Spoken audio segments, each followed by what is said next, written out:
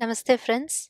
I'm so happy to inform you all that finally we could achieve thickness as well as foam in our soap products. Here I have tried making the potassium hydroxide, which is the lye that is used in making liquid soaps using banana peels. Because bananas are high in potassium, I just gave it a try. Research studies have already been done in using plant waste like banana peels, plantain peels, and other wood waste to produce sodium and potassium hydroxides by burning them in air and then dissolving them in water to produce these hydroxides so that we can use them as lye in soap making process.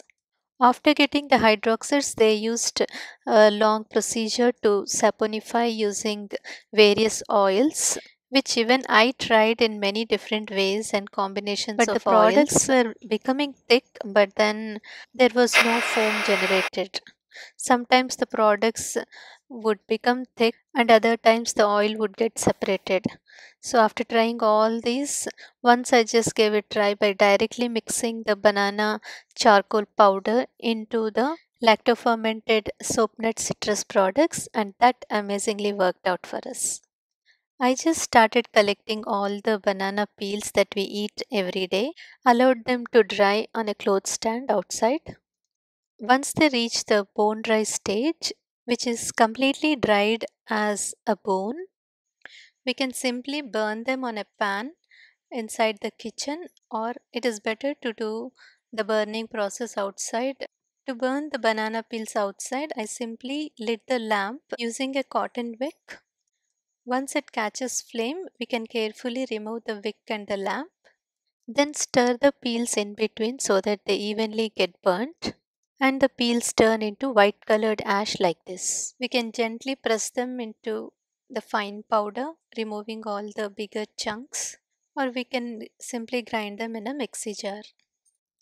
Then I took 20 grams of banana peel ash powder and then added 200 ml of deionized water to the ash. Deionized water is used, which is the water that doesn't have any other mineral ions, so that other elements won't interfere with the saponification process. Then close the lid and just leave the mixture undisturbed for 15 hours so that we can extract maximum potassium hydroxide. I then double boil the liquid ash mixture for 15 minutes in a low flame.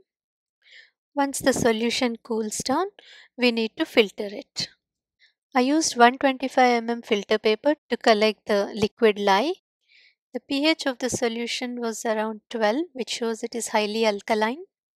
Here is the clear filtrate, which is the natural lye that we have made from banana peel ash. This banana peel ash, as well as the lye solution made from it, both work very well in all our soap nut cleaning products, even the vinegar version as well as the lacto fermented products. They are thickening our soap products and also generating foam. We just have to mix the banana peel ash or the lye solution into our products till we get the desired consistency. The thickness of the product slightly reduces with time, so it is better to mix the peel powder or the lye solution to our products fresh as in when we use them. There is another method to thicken our products. It is using the gum called Gond Kathira or Tragacanth gum. There are two kinds of edible gums available in the market. One will be little shiny and golden color and other will be creamish and little dull color. We are going to use the dull one which is called Gond Kathira. It is creamish in color. So, actually, these gums are produced by the plant's stems or roots when they get so plants produce these resins and gums to heal those areas. So, similarly, when we use these edible gums internally or externally, it heals our skin. So, when we use these gums to thicken our soap products, it will be gentle on our skin and protect us from the harsh acids and the salt present in the products. Just take a tablespoon of the gum and add around 150 ml of water, and its texture completely changes into snow like appearance.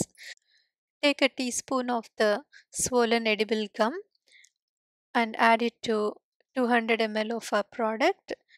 Just grind them together and we get a nice thick product. So like this is how this. the products look after we mix them in our soap net cleaning products. I hope you have all understood 3 different ways to thicken our soap net cleaning products. If you have any more questions, please join Unify Eco Friendly Products Telegram group and all your questions will be answered. Thank you.